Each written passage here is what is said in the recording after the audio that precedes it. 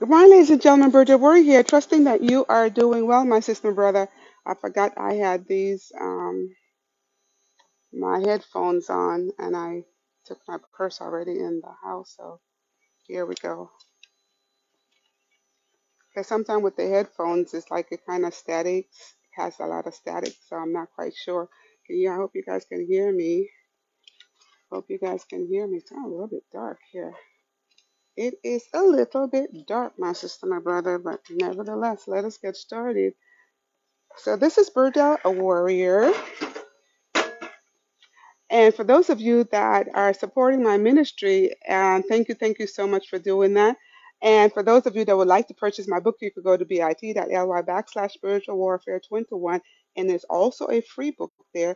And the second book is bit.ly, the number 15, Compelling Reasons 2022.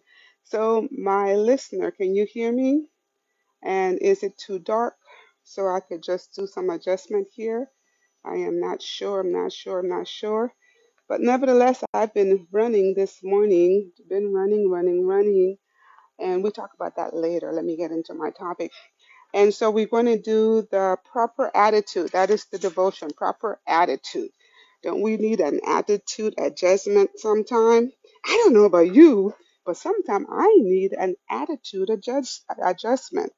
So this is on the book, You Shall Receive Power by Ellen G. White. So it's state proper attitude. So before we go into our topic, let us bow for prayer. Father God, I thank you, Father God, for this beautiful day, Father God. I thank you, Father God. Thank you for this mountain, Father God, the different family that lives up here, Father God. We ask you that you will give them a blessing, Father God, from on high. I thank you for my listener right now, Father God. We ask you that you will bless them as well, Father God. Right now, Father God, I ask you that you will decrease me, Father God, so that you'll be increased. Allow your Holy Spirit, Father God, to take full control. I thank you in Jesus' name, amen and amen. Wow, I thank the Lord for the wind that's blowing because it's right now it's very humid and it's a cool wind that is blowing. So it is a blessing. I tell you, God always gives you what you need at the time you need it. It's like, thank you, Lord, thank you, Lord, thank you, Lord. Sometimes we always need to be in a spirit of gratitude, my sister, and brother. So if you're one of those ones that have like maybe an attitude issue, you are not putting a lot of gratitude in what you're doing. You need to look and see how God has blessed you, or even today. You don't even have to look or what happened yesterday. You can look from the time you woke up this morning to the things that God has allowed to happen in your life, and it's a blessing. It's a blessing. It doesn't matter the good, the bad, and the indifference. All work together for our good. Keep that in mind. So let's get into the proper attitude. And it says, look to yourself that we lose not those things which we have wrought, but that we receive a full reward. Whosoever transgresseth and abideth not in the doctrines of Christ has not God. He that abideth in the doctrines of Christ, he had both the Father and the Son. And this is coming from Second Peter chapter 8. No, Second Peter verses 8 and 9. Second Peter verses 8 and 9. Okay. Father God, as we go into our lesson today, Father God, I ask you, Father God, that you open our hearts and minds to receive this information. I thank you for hearing. Thank you for answering. In Jesus' name, amen and amen. And it states here, soon every possible effort will be made to discount and pervert the truth of the testimony of God's Spirit. We must have in readiness the clear, straight message that since 1846 has been coming to God's people. There will be those once united with us in faith who will search for new, strange doctrines, for something odd and sensational to present to the people. They will bring in a conceivable fallacy and will present them as coming from Mrs. White, that they may beguile souls. Those who have treated the light that God has given as a common thing will not be benefited by the instruction presented. Let me repeat this. Those who have treated the light that God has given as a common thing will not be benefited by the instruction presented. There are those who will misinterpret the message that God has given in accordance with their spiritual blindness. Some will yield their faith and will deny the truth of the message, pointing to them as falsehood. Some will hold them up to ridicule, working against the light that God has been given for years. And some who are weak in the faith will thus be led astray. Let me repeat this. Okay, this is really what's going on right now. It says some will hold them up to ridicule, working against the light that God has been given for years. And some who are weak in the faith will thus be led astray. But others will be greatly helped by the message, though not personally addressed. They will be corrected and will be led to shun the evil specified. The Spirit of the Lord will be in the instructions, and the doubt exists in many minds will be swept away. The testimonies themselves will be the key that will explain the message given, as Scripture is explained by Scripture. Let me repeat that. The testimony, meaning your testimony, what God has done for you, the testimony themselves will be the key that will explain the message given, as Scripture is explained by Scripture. Many will read with eagerness the message reproving wrong, that they may learn, that they may do, let me go back, that they may learn what they may do to be saved. So let me repeat this. Let me repeat this sentence. Many will read with eagerness the message reproving wrong, that they may learn what they may do to be saved. These messages are to find their place in hearts, and transformation will take place. Let me repeat this. These messages are to find their place in hearts, and transformation will take place. So that concludes my topic, my sister, my brother, my devotion, the proper attitude, the proper attitude. Yes, yes, yes. We need to have a proper change of attitude with some of the things that we think about, my sister and brother. Because at the end of the day, it's not about you, it's about your relationship with Jesus. So we either we're giving a right example of what Jesus is, or we're giving a negative report. So we have to be very mindful. Got to be very mindful. So let me go ahead and close out this message and then I'll continue. Father God, I thank you, Father God. Thank you, thank you, thank you for this message, Father God. Thank you, thank you, thank you, Father God. Father God, be with my sister, my brother right now, Father God, as our prayers goes up, Father God. We thank you that you have already dispatched angels to answer our prayer, Father God. If we have said or done anything, Father God, that was not pleasing or acceptable in your sight, Father God, we ask you that you wash us and make us whiter than snow. Once you've done that, Father God, we surrender our lives to you, Father God.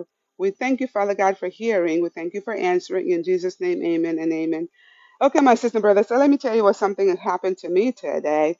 You know, sometimes you plan and you plan and you plan, and sometimes it's like you make a plan and it's like, oh, okay. And then you have other instructions to do, but then if you don't take the instructions right, then you move on to another topic or another maybe another thing that you need to deal with, and then you finally forgot. You all find it's like, oh, I forgot, and then it's like, okay. So as I was driving, because you know I live in the mountains, right? So like the nearest town, the bigger town, is like an hour from here. Whether I go to Visalia or I go to Fresno, it's an hour away, either direction, right? So I decided to had an errand into Fresno, and that's like about uh, it's like how would you say? It's like an hour. It's like 100 miles actually. It's like 100 miles because it's like 40 something miles there based on what you're going to do. And so as I was in town, it's like okay, I had a schedule to be at a certain place by 11 o'clock. But since I was in town, you know how gas prices are, right? I decided it's like, okay, since I'm already here over on this side of town, I just need to do my little errands. And I got this new thing that I'm doing. I just love to have like soups. And so I usually put my fresh organic vegetable in there. So of course I don't have any more that I you know the ones that I really like to put in there. And so of course I decided since I'm right here, I might as well just go ahead and do my little errands since I'm over on that side of town, so I don't have to go back out another day for 100 miles and then do it then. Does that make sense? Does it make sense? So I went from here, from this point to that point, and I had a good timing. But here's the thing I forgot. So usually when I know that I'm going to be out, even though I might be on time, but I usually take my my materials with me. So I remember to take it, but then I just forgot because I didn't move swiftly into doing what I was supposed to do in putting the stuff in the car and my tripod and the book or whatever, whatever. And so that's why I was late, because if I had stayed in town and then just did the videos, I would have been fine. I would have been fine. I would have been able to make it for 11 o'clock. But because I am so, how would you say, going from one I would say one project. I say project as it's not no challenges, it's projects. I go from one project to the next project to the next project, and if I don't make a note right then or move on that project right then because I'm so into all the other stuff, I find myself forgetting, and so that's what happened this morning. So forgive me for my tardiness this morning. And so that was what I was doing. And so when I came back to deliver the project to the person, they were at lunchtime. Um, so I didn't make it, because if I had made it at 11 o'clock and that was my time to get back to them, 11 o'clock, I would have been fine. But I was like 37 minutes late. So not too bad, huh? Not too bad, not too bad, not too bad. But nevertheless, you see, we serve a merciful God, and I love driving in the country.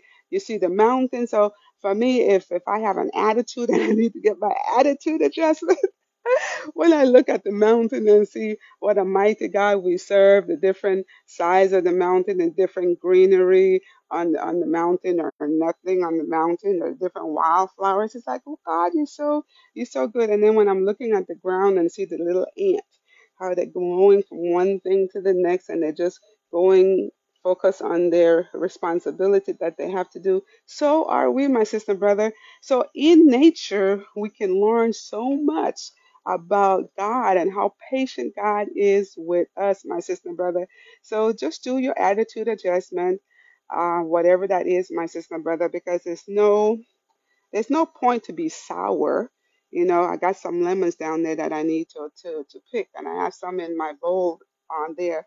So it doesn't make sense for you to, cut the lemon and then drink the lemon juice, and you know how your face looks so sour, right? So we don't want you to have that sour face. So with the lemonade, you might want to go ahead and put some brown sugar in there, or maybe you want to put some agave in there, or you might want to put some honey in there, so make it sweet. So you don't have to. So what I mean that as life comes to you, my sister and brother, and you got challenges, right? It doesn't make sense for you to walk around with a sad face or a sorry looking face, because you got to go through it anyhow. So why not go through it with a smile on your face, with joy in your heart, and it make it easier on yourself so you don't be so stressed out. Does that make sense? So don't have that sour face, like you just ate a sour lemon, right? Right, right. And so do that, my sister brother. Yesterday I had made some I have a grapefruit tree, so it's pink grapefruit. So I went and I squeezed a couple of them, I think about four or five. And that's all I was just drinking that. And it was so refreshing, because sometimes we drink grapefruit juice, it's like it's kind of sour. But this was so sweet. It was so sweet. It was really so sweet. And it's like, God, you are so good. You are so good. So my sister brother, so just pretend that you having this grapefruit, the special grapefruit off the tree, and it's so sweet and juicy. Okay, so do that instead of going over on this side and take my lemon, and you're juicing the lemon, and you're just drinking the lemon juice so straight, and then that gives you like a sour face. So no sour face today. Okay, so whatever you do, do with love, my sister and brother. Do with love, and you will be thankful at the end of the day because guess what? It's going to put off the strain on your heart. It puts some pep in your step. You're a little bit more cheery, regardless of whatever going on. But just take it to the Lord in prayer and leave it there. So this is Berdel. So that is one of my, how would you say, one of my um, one of my praise report today. So I mean, it's a praise report. It doesn't matter what I do; it's still a praise report, right? And so, just my sister, brother, whatever we do, let's continue to be in a spirit of gratitude, gratitude, gratitude. It doesn't matter what you're going through; still be loving and kind.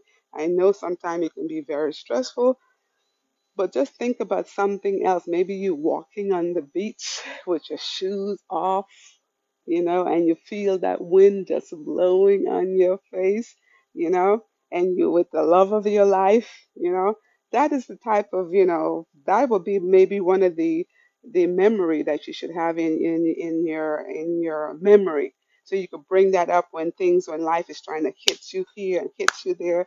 Just have something, a nice memory to bring back, or maybe a song, a song that you can hum, or a song that you could remember, or a scripture or hymn that you could remember, and then just hum that to bring your attitude on a higher level, my sister and brother. Because we as children of God, we need to rise to a higher level. We need to have a deeper relationship with the Lord. And my sister and brother, when we think about Jesus and all he went through, it's like our challenges or our problems, it just shrink completely down because there's no comparison what he went through and what we're going through now. And you know what? All the tests we're going through, we guys have to go through it. And guess what? You have to pass the test. You have to pass the test, and I have to pass the test. Because here it is. If we don't pass the test, we're going to have to go through it again. So why not pass it the first time around? Last night I was up late because I was doing this process, and then after you finish one chapter, it gives you these different tests, and have to pass the test. I remember I got like maybe three right in this test, and then there was one, and then so I had to go back to that one and correct it before I was able to exit to go to get the grade and then go over to the next lesson. So just like that, my sister and brother, we as Christians have to pass the test because why? Our salvation is all depending on us passing the test, because if we are not able to pass the small test right now, my sister and brother, how are you going to be able to run with the footman, with the horseman? You could take a leisure walk, but what about when life gets so challenges, gets so hard? What are you going to do then? You're going to run? No, we have to face it. So why not face the challenges, small challenges now, and then God will increase it to bigger ones, because we have to have the character of Christ in order to make it in. And so as God the Father is polishing us, God see things in us that is not of Him, my sister and brother, just give him praise, honor, and glory. And if you complain, you're going to get more of it, my sister and brother. So as God the Father measured the bitter cup that each one of us have to drink, let us put some sweetener in the bitter cup, and that is patient endurance and prayer. What did I say? Patient endurance and prayer. And if you're not doing those three right now, my sister brother, when it gets harder, what are you going to do? Because God also states that we are not going to have no earthly support for what is about to happen, what about to happen on this world. No earthly support. So it's time for us to make sure that we are standing on God's side. So thank you, my sister, brother. So this is Berdel Warrior. So Father God, I thank you for this message. Thank you, thank you, thank you, thank you. Father God, we give you praise, we give you honor, we give you glory. So right now, my sister, brother, you can go to YouTube under Berdel Warrior, hit the subscribe button. There's a wealth of information there. You could find my videos there as well. Of course, you could find my videos. I'm talking about my books. And you could go to bit.ly spiritual warfare 21. Second book is bit.ly, the number 15, compelling reasons 2022. So thank you so much, my sister and brother. And with that, have a super awesome day. And let us do the four hugs for survival. I'm not sure with my headphone. I think I need to get some new headphones. So I should have took these guys off, but nevertheless, let us do the 4 hugs. I hope you guys can hear me. Hope you can hear me. Here we go. One, two, three. One more. Four. Thank you, my sister and brother. I love you.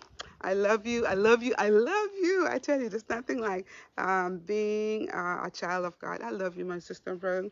Until tomorrow, be blessed and take care.